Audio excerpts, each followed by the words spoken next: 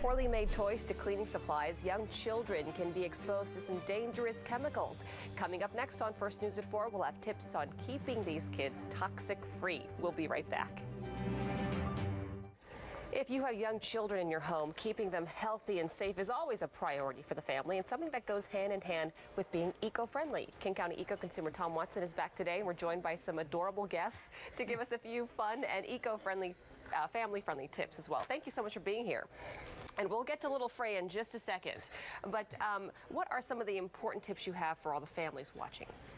To really be conscious of the toys and the furniture that you have for your kids, and check the labels to make sure they're less toxic, that they don't have sketchy chemicals in them.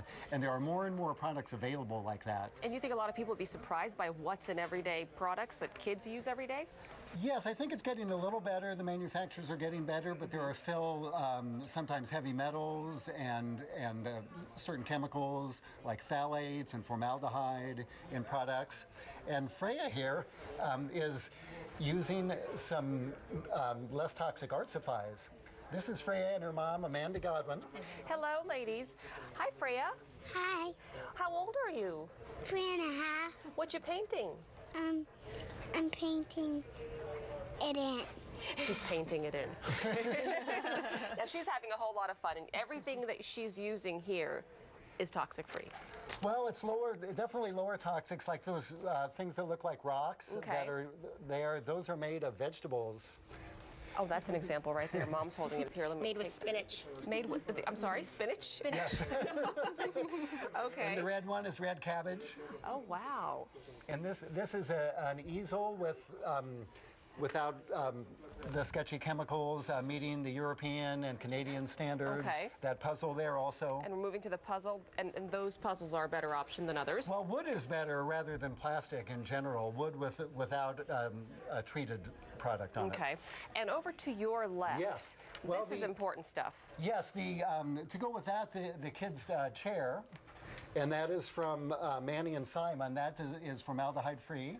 And then this is a cabinet lock, which is really cool. Okay, how does that work? And so you want to keep your cleaning products in here, and this is a magnetic lock, and this is the key.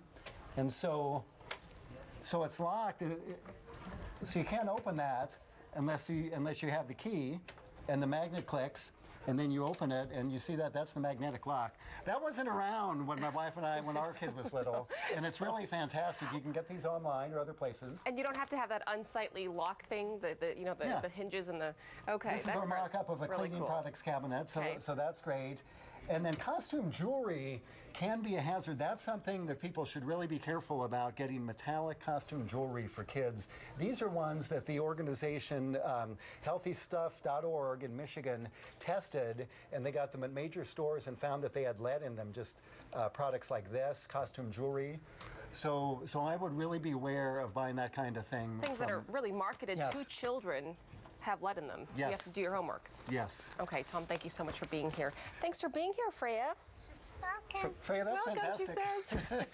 For more information, please go to our website, KOMOnews.com, and click on KOMO4 TV.